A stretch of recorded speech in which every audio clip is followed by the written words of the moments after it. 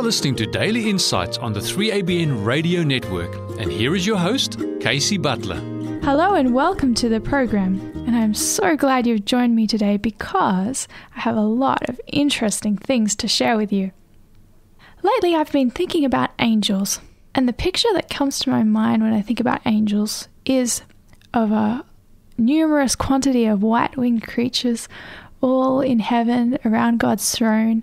They've got harps, they're arranged into choirs and different groups of singing, making music. They're praising God, they're full of joy, they have smiles on their faces. That's probably the first initial thought that comes to my mind when I think about angels. What do you think of when you think about angels? Is there a special picture that comes to your mind, or a memory, or just a thought that pops into your head when the word is mentioned? It's interesting what the Bible says about angels. I read in Revelation chapter 5 and verse 11 and 12. It says, this is John the Revelator speaking, and he says, I beheld and I heard the voice of many angels round about the throne and the beasts and the elders, and the number of them was 10,000 times 10,000 and thousands of thousands, saying with a loud voice, Worthy is the Lamb that was slain to receive power and riches and wisdom and strength and honor and glory and blessing. And I guess that picture of what angels are doing kind of reflects to what I was talking about before, how I imagined it. I want to share with you now a song based on this very passage of scripture. It is sung by the Wilds, and they have done a really lovely arrangement of the piece, quite grand, and it sort of lifts you into the atmosphere of what it may be like up there in heaven. I hope you enjoy it.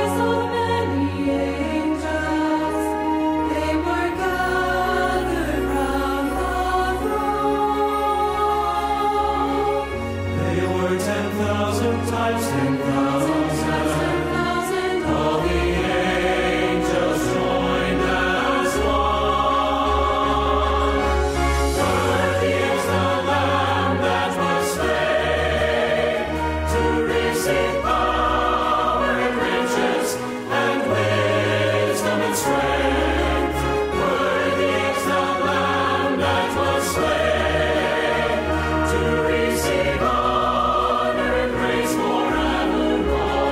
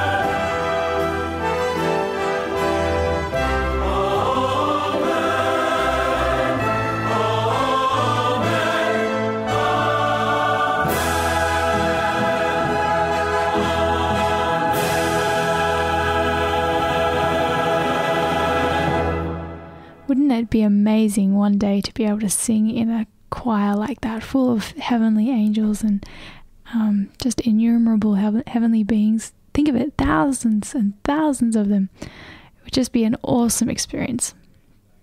It's interesting what the angels were singing about in that passage. It was how it mentioned, "Worthy is the Lamb that was slain." And you would think that we could sing that way because obviously Christ died for us, but there is a sense where that is very relevant to angels because Christ's death actually eternally secured the government of heaven. So they have really benefited from what Christ did on Calvary too, because it vindicated God's character. But there is a sense that the angels can't really appreciate in terms of what Christ did on the cross because they have never sinned. At least we're talking about the heavenly angels, and therefore they don't know what it feels like to be redeemed. They don't know what it means to experience that undeserving grace and favor given to us when we know we aren't worthy of it. That's actually the theme of the next song that I want to play to you. It's called Holy, Holy, Holy is what the angels sing, but it contrasts the fact that we can sing something that they can't necessarily sing because of our experience of being redeemed. There is singing up in heaven such as we have never known, where the angels sing the praises of the Lamb upon the throne. Their sweet hearts are ever truthful and their voices always clear.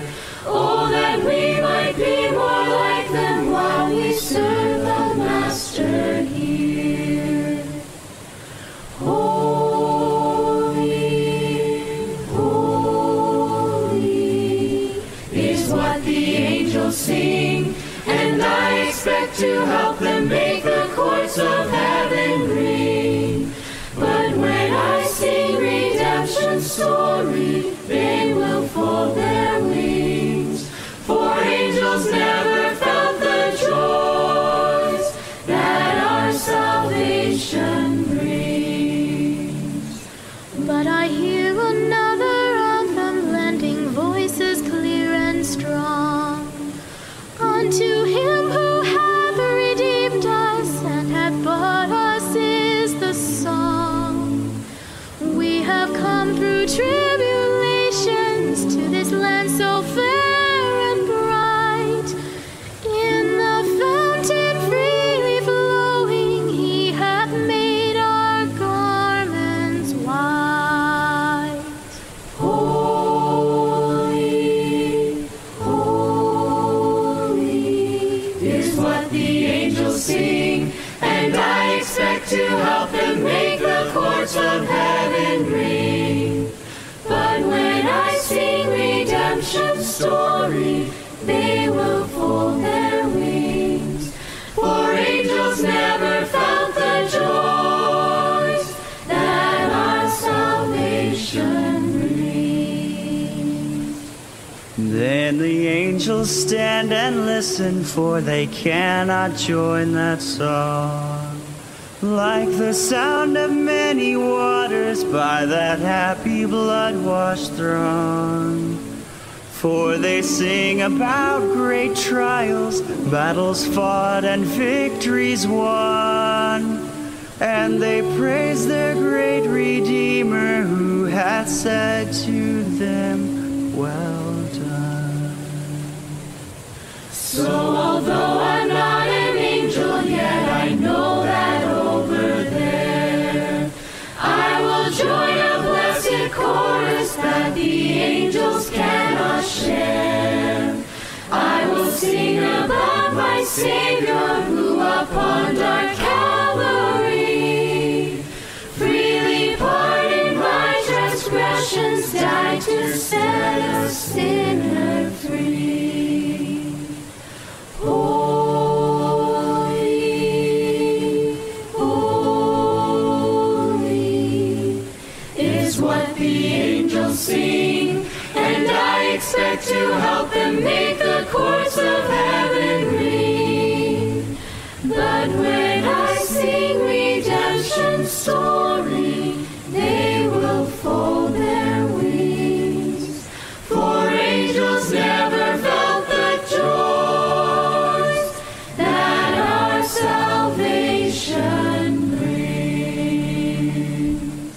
What I find so amazing and so encouraging about angels is the fact that they are so interested in the plan of salvation, and they're interested in getting involved and helping in whatever way they can human beings to experience God's salvation, and they are keen to encourage and help people as much as possible in their journey through life on this earth.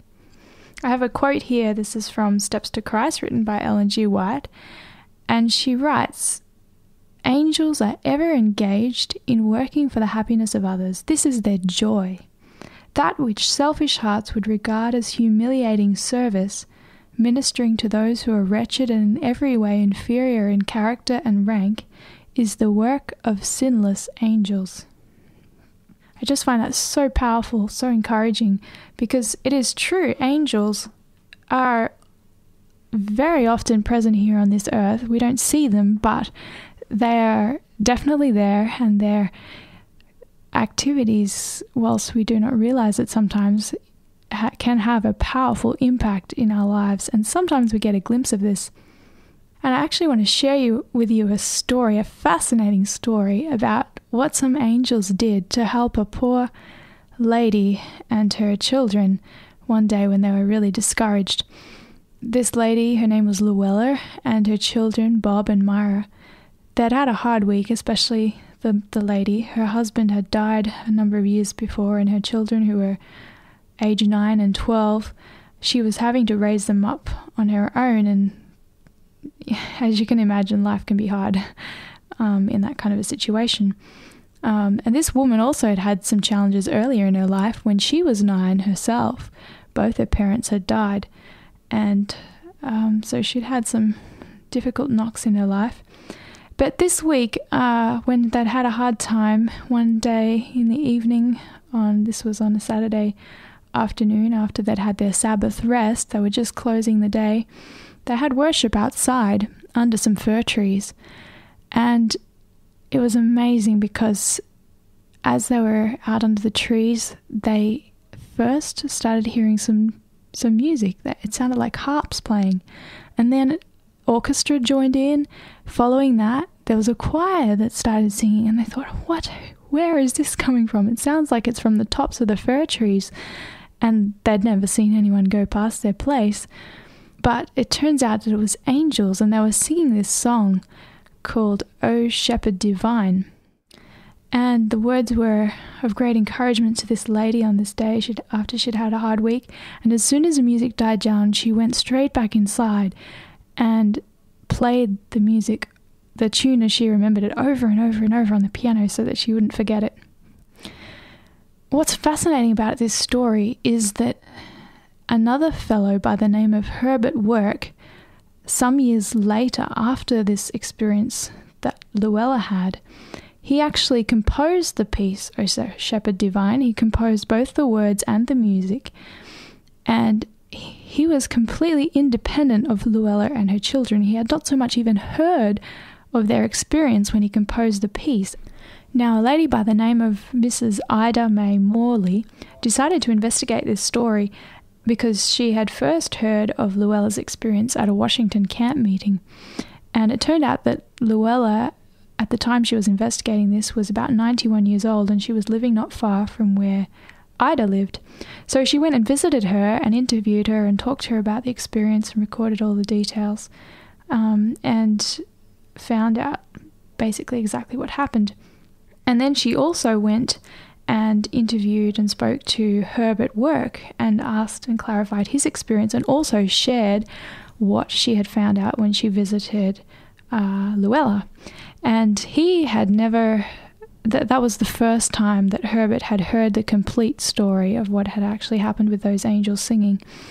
And when Ida also went to visit Luella, she also played and had her family sing O Shepherd Divine to Luella.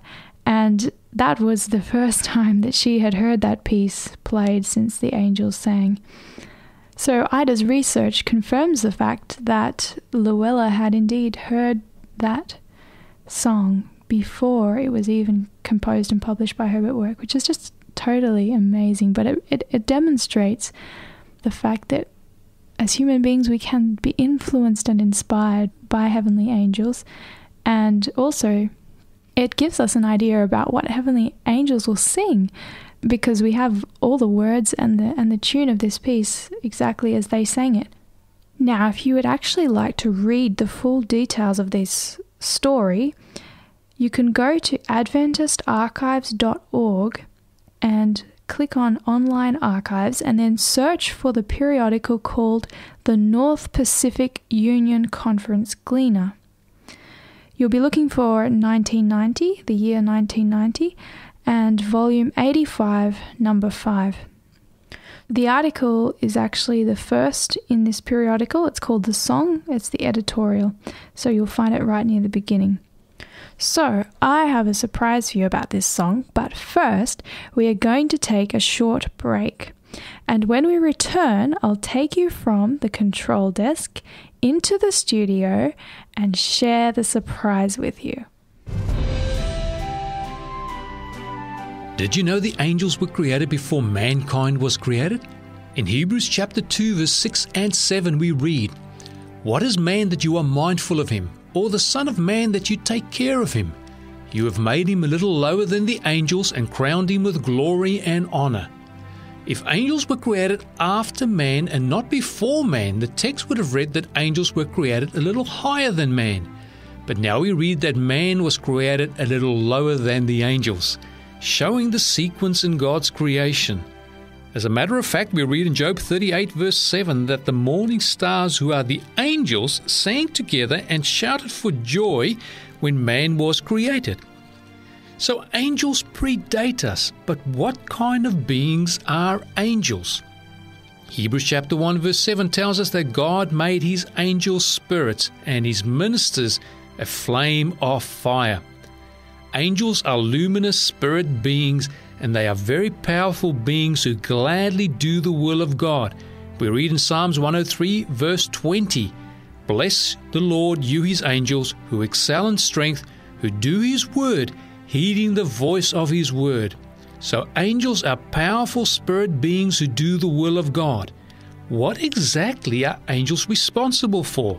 Hebrews chapter 1 verse 14 says that angels are all ministering spirits sent forth to minister to those who will inherit salvation. Yes, God sends his angels to minister to you and to me so that we will inherit salvation. Why not thank him for giving us his holy angels who, though unseen, minister to us daily?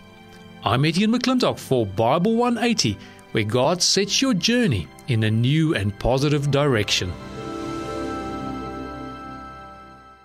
Now, I tried to find a recording of this piece to share with you, but since it's not so well known, I couldn't find one, so I've invited the Fram family to come and sing it for you live. Welcome, Renee and Julian and Pearl. Thank you for coming in today. Oh, you're welcome. Thank you, Kaysie. Thank you. Now, just before you sing, can you tell me a little bit about yourselves? Obviously, you sing together. So how often would you say you get together to sing? We probably, usually it's on request, sometimes in church. Okay, yep. And, sometimes we sing at home just for enjoyment, for worship and things like that. Good. Yeah. Okay. Yep. So what kind of songs do you like to sing? We really like to sing hymns. Yeah. Because we really value the words in the hymns. And I don't know, we kind of think that sometimes they're undervalued. Yeah. And so we really like to sing them. Yep. No, that's great. I mean, certainly a case in point, the one you're going to sing today. Yeah.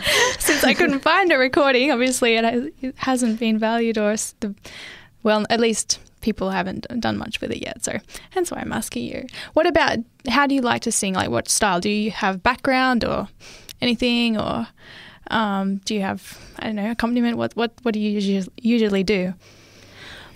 We usually sing a cappella, just the three of us. Okay. Yeah. That's great. That's because when we had started singing together as a family, years ago now, must be 10 years ago, we didn't have any musical instruments. Ah. And we lived in a little country place and we didn't have access to music teachers for Pearl, and we wanted her to be able to use music in some way. And the only thing we had was our voices. So we said, well, let's do that. Yeah, well, I reckon it's probably the most complex instrument for music out there. So it's a great place to start. Well, I really appreciate you coming in to sing this amazing piece of music. And I do look forward to your rendition.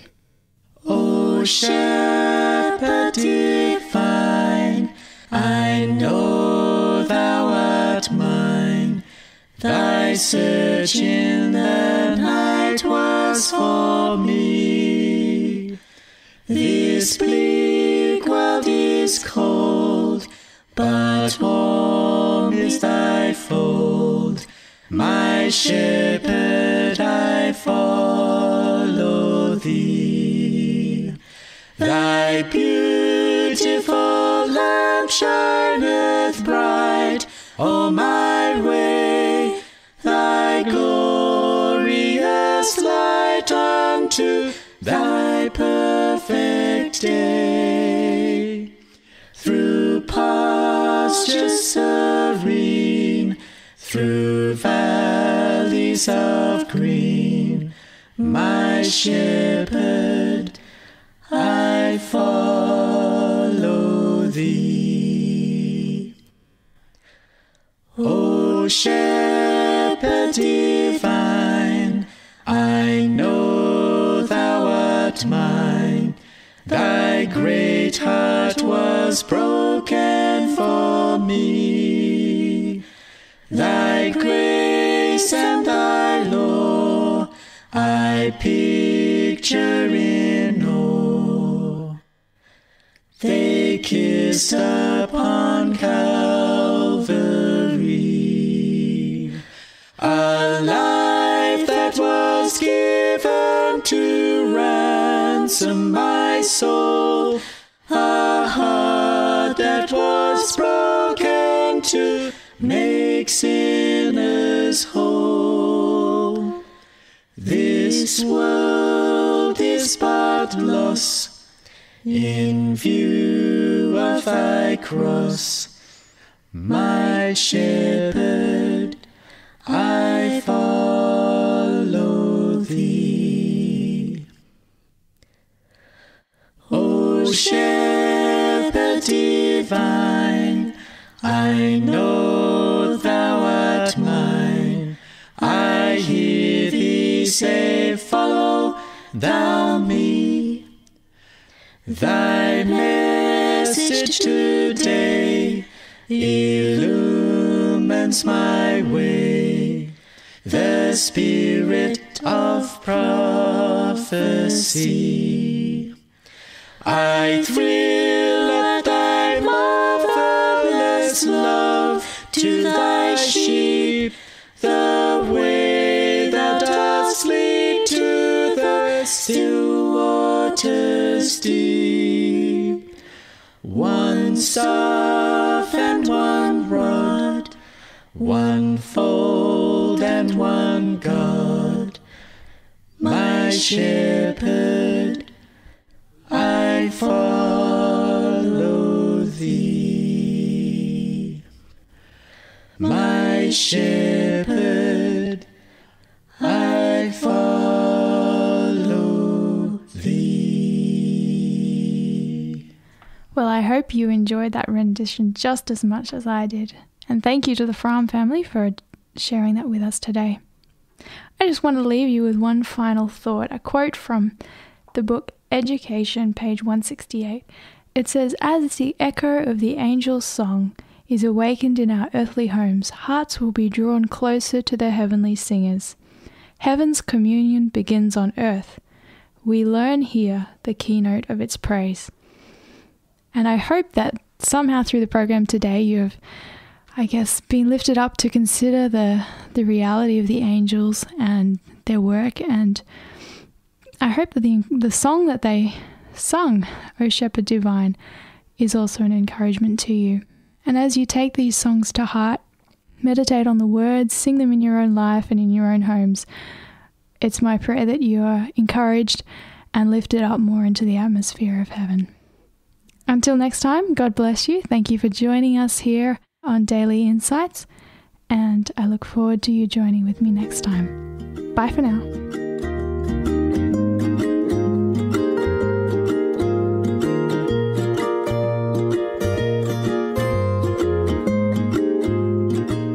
You've been listening to a production of 3ABN Australia Radio.